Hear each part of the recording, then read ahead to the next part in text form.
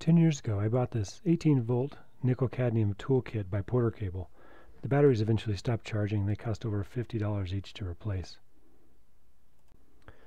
I've really liked this kit, and all the tools still work, and I hate to have to replace them. I bought this new lithium-ion kit, which I also really like, but I don't want to repurchase the multiple tools.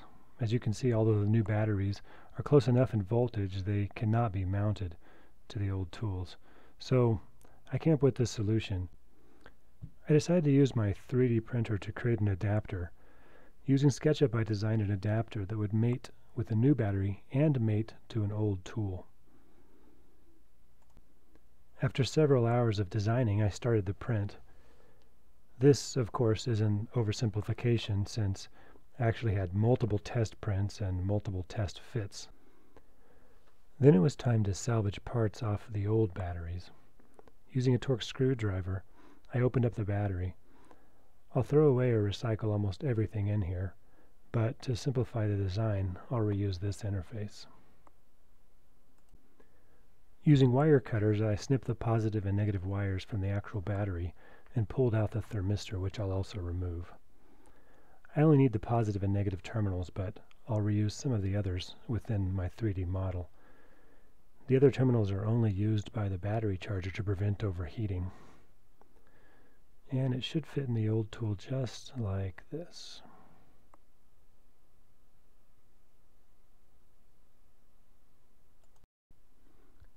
The new 20-volt lithium-ion batteries are marked with positive and negative. Since I have extra terminal posts from the 18-volt battery, I'll reuse them, paying close attention to the polarity. And now it's time to start soldering.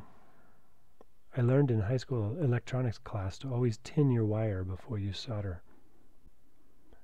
After around 3 hours, the 3D model is complete. I've probably spent over 10 hours on this project so far, since every prototype has to be printed and tested against the existing object for fit.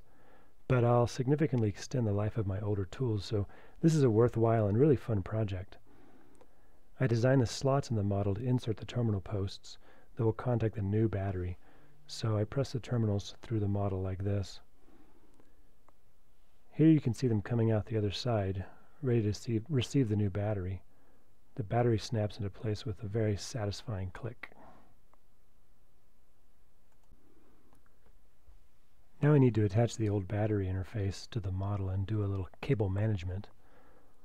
Although this fits remarkably well, I'll still put a small screw in later into the purple plastic to keep it from coming loose. Now there's nothing left to do but test this out. Let's see if we can get new life out of all these old tools.